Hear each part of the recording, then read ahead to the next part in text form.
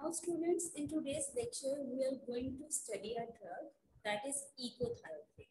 So, echothiophate is basically an indirectly acting cholinergic agonist. That is, it is an irreversible anticholinesterase agent. So, going into detail of the drug, that is echothiophate. Now, echothiophate is basically an organophosphate. This is a synthetic organophosphate. This is a drug that contains a phosphate group. And this phosphate group is basically responsible for making the covalent bond to the enzyme that is acetylcholine esterase. Thus, in this way, this drug has ability to block the enzyme acetylcholine esterase. As a result, there will be increased level of neurotransmitter that is acetylcholine. So, this echothiophate or these organophosphates are actually very toxic. They were used in the military as nerve agents for interfering or interrupting the transmission between the nerves. So the related compounds such as parathione and the malathione, these are two agents which are used as insecticides as well. Now coming towards the detail of echothiophate, which is basically an organophosphate. So here in the figure in the right side, I have a structure of echothiophate. This echothiophate is basically an organophosphate agent. This is the agent that contains a phosphate group. So, this echothiophate is an organophosphate that will covalently bind itself to the active site of the enzyme that is acetylcholine esterase. This echothiophate will basically bind itself to the anionic site of the enzyme, thus blocking the enzyme.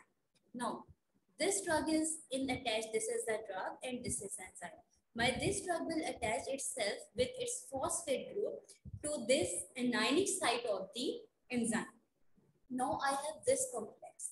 So once there is a complex, if this complex is going towards the aging, now after aging, I will say this complex is now a permanent complex. This complex is a complex through which I cannot detach my echothiophate. After aging, I will be unable to detach this echothiophate. So before aging, it is the possibility or detachment of this echothiophate. But after aging, it's impossible for me to detach this drug from the enzyme. So once this occurs, once the enzyme is attached to the drug, once this enzyme is with the drug, and before aging, it is possible to detach these two agents, but after aging, it is impossible for me to detach these agents. So this is the phosphate group which is present on the drug echothiophate, and this will make a connection with this acetylcholine esterase enzyme. So what happens in aging? We know that this echothiophate contains an ethyl group, that is an alkyl group. Whenever there is release of this alkyl group as represented in the figure, in the presence of water, there is release of this alkyl group and there is attachment of this hydroxyl group at this side. So after the release of ethyl group, I will say that my enzyme drug complex has undergone the process that is aging.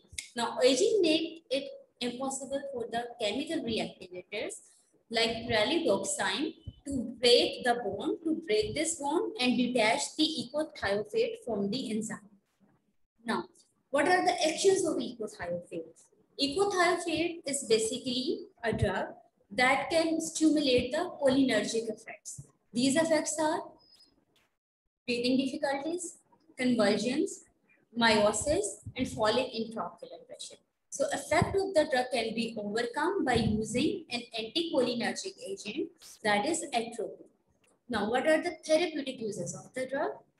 A topical solution of the drug might be used for open-angle glaucoma, but this is really very rarely used. This is not preferred because of the risk of causing the cataract.